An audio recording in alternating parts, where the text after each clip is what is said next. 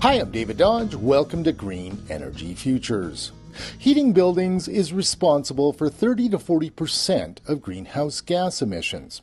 And it's one of the biggest nuts to crack as nations move to net zero emissions. Just about every single climate and energy transition plan says we must move to use heat pumps to eliminate emissions from buildings.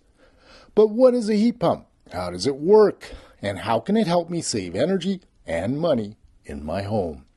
We sought out an expert to walk us through the magical mystery workings of heat pumps. Hi, my name is Jean-Marie Robert. I'm an instructor at NAIT in the Alternative Energy Department, where I teach geo-exchange systems and high-performance buildings. Jean-Marie is a physicist. He's standing beside a model air source heat pump. We asked him to give us the lowdown. So this is something that I spend semesters worth of work with my students to go into detail. But in essence, a heat pump is just a machine that will basically reverse the flow of natural heat flows. So for example, what we have over here is a mock-up of a air-to-air heat exchanger. And what we see is a simulation of what we would have in the outside and what we would have inside the house. So just like a regular air conditioner, you have an outdoor unit sitting on the side of your house, which interacts with the atmosphere on the outside. And we'd have an indoor unit, which would be located in your plenum, or this could even be a self-contained unit right inside your house to deliver the heat or the cooling, depending on what you're trying to achieve. The way the heat pump works is quite simple, even though it looks quite complicated. But what we have is a refrigerant inside of these copper tubes, and this refrigerant just flows around in circles and never leaves the system. The only thing that gets exchanged is the heat from one medium to the other. So let's take this as a heat pump in heating mode where we're trying to heat the inside of a building. So this building would be held at, let's say, 20 degrees Celsius, and the outside might be something like minus 10 degrees Celsius. So our objective is to take the heat from this room at minus 10 and put it in this room at plus 20, which seems the opposite of what it wants to do because it is in fact the opposite of what it wants to do. It's quite bizarre. We want to heat our plus 20 degrees Celsius home with heat extracted from the minus 10 degree air outside. It turns out that heat just naturally wants to flow from hot to cold areas. So the heat pump actually chills the fluid to minus 30 before sending it to the minus 10 degree air outside. So let's start from the outdoor unit. We want to bring the heat again from the outside to the inside. So we need to be able to take heat from minus 10 degrees Celsius and put it inside these coils. So the heat pump will hold these coils at a temperature of something like minus 30 degrees Celsius. So the heat will naturally go from the minus 10, which is relatively hot, to the minus 30 inside the coils. So this cold refrigerant flows back into the compressor down here, where the compressor essentially just increases the pressure and increases the temperature of this refrigerant that flows onto this side. So once it passes the compressor, the coils are going to be at around 50 degrees Celsius. So 50 degrees being higher than 20 degrees, the heat naturally goes into the space. So we're able to heat this space with that. And then we have to repeat the cycle. So when it comes out, we go through this little metering device here, which will take the high pressure, high temperature, drop it back down, and take this coil back to our cold minus 30 temperature. And then the cycle continues. So basically, we are just taking heat from the cold air and putting it into the hot house. The model is an exploded view of an air source heat pump. Broadly, heat pumps either extract heat from the air or from the ground, so-called geothermal systems. So the air source heat pump, what we saw earlier, was where the outside unit is interacting with the air above ground, which has a lot of temperature fluctuations, which makes them a little bit less efficient. In this case, we have a geo-exchange unit, which looks a lot like your home furnace. And what it does is it takes the energy from ground loops. So we have some loops that are into the ground, and we can grab some thermal energy from it or dump energy back into the ground. The loops then send energy into our heat exchanger inside of here. It looks exactly the same as our previous example, and then would release the energy or the heat through a plenum, just like your home furnace. What we have over here is a mock-up of the same exact heat pump, just to show us what the internals look like and also show the students how the heat pump would work. Down at the bottom here, we have a reservoir, which would represent the ground itself. The water that we have in here would be at around 5 degrees Celsius, which represents the ground temperatures here in Edmonton. The water would then come into the heat pump up in this area here, and then go through a heat exchanger that looks exactly like this one here. So this is a coaxial heat exchanger that will take the energy from the water and put it in a refrigerant. The refrigerant, just like we had before, would be at a temperature that is colder than this loop. So let's say the refrigerant's at minus 5 degrees Celsius, the water's at plus 5, the water's actually heating up the refrigerant.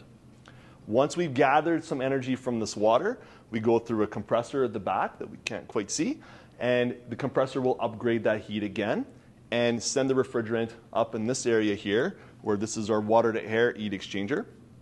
The refrigerant is going to be at about 40 or 50 degrees Celsius. The air would come in through this unit using a blower, which is identical to what you have in a normal furnace. And the air at 20 would absorb energy from this heat exchanger, which is at plus 50, and come out the top at something like 40 degrees Celsius, thereby heating your house.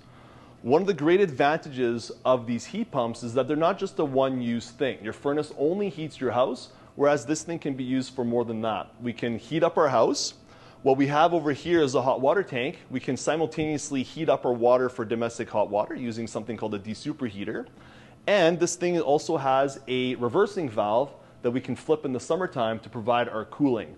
So instead of having a furnace and an air conditioner, we can use the heat pump for heating and cooling and even provide us with domestic hot water. So one system provides you with hot water, home heating, and even air conditioning, which is something people are looking for increasingly in Canada these days, thanks to climate-induced heat waves. Heat pumps are not new. You have one in your fridge, your freezer, and air conditioner already. Indeed, there are more than 100,000 ground source heat pumps installed in Canada already. One of the biggest reasons we're talking about heat pumps these days is they use very little energy. So if you want to heat your house with, for example, a space heater, an electric space heater, what ends up happening is every unit of electricity you put into them, they will put out 1 unit of heat. So for every 1 unit, you get 1 unit. We call that 100% efficient. A heat pump will do something different. For every 1 unit of electricity, it's able to absorb free heat from the outside and transfer it back to the inside. So for every 1 unit of electricity, we're able to get something like 4 units of heat back into your house.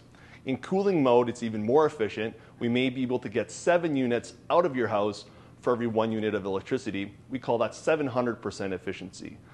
At scale, heat pumps are revolutionizing heating systems. A church and social housing project in Edmonton, Alberta, has one ground source heat pump system that heats 16 units and a church with no gas utility bills.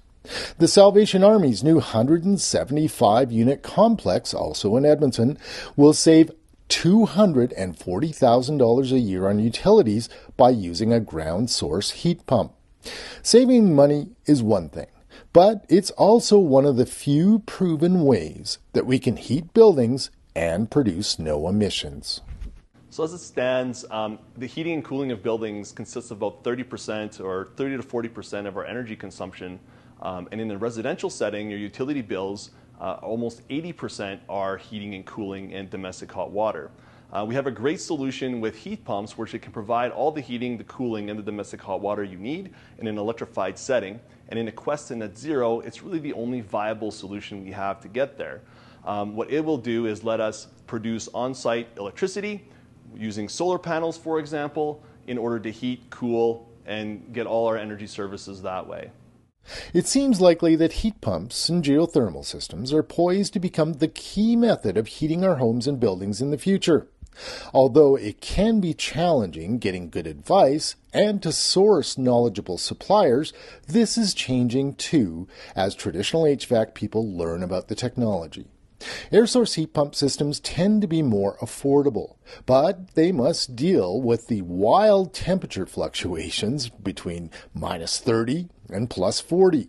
And one cautionary note, as amazing as air source heat pumps are, they can struggle to provide enough heat for a regular insulated home in cold climates. You may require a backup heat source, and it's advisable to have your home evaluated for its efficiency and heat loads before taking the leap. Ground source heat pumps are more expensive, but they're also very efficient, especially in cold climates. Business is up for geothermal companies installing systems in single-family homes, but the economics are amazing for multi-family complexes. Thanks to Jean-Marie Robert of NAITs Alternative Energy Program for this heat pump primer. Check out our blog at GreenEnergyFutures.ca for more details. For Green Energy Futures, I'm David Dodge.